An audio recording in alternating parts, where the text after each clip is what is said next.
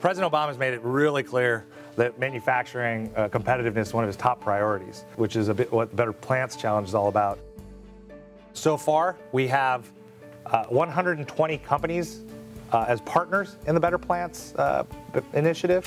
More than 1,700 plants are participating. And it represents, if you look at all those plants, that's 8% of all of our industrial energy.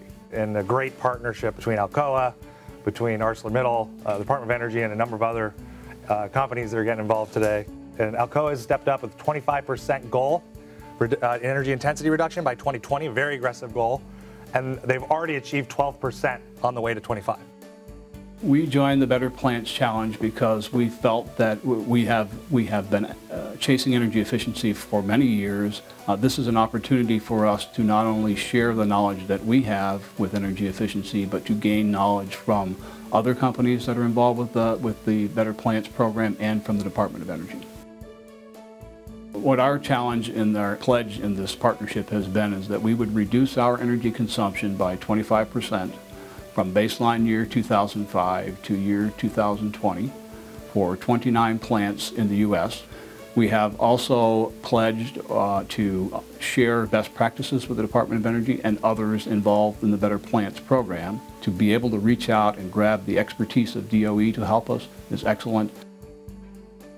I also want to recognize ArcelorMittal for stepping up, joining the partnership. I think it really shows how forward-leaning your leadership is, and have stepped up for what is I'd say a very bold goal of 10% reduction by 2020. With the Better Plants program, now we have the kind of feet on the ground type of stuff. Now it's getting people looking at equipment, it's getting instruments out there, it's measuring, it's using the DOE's software tools.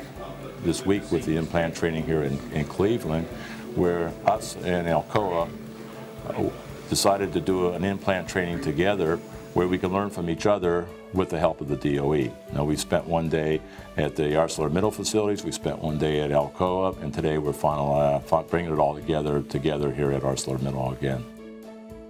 It's very, very important that we reduce our energy intensity, our energy consumption. At the same time, when we reduce our energy, we reduce our CO2 emissions. To step up to this challenge, and this implant training today is a big part of what we're doing together, really working together to achieve to put out these aggressive goals together, and then achieve them by working together to learn from each other and find best practices for how to get there.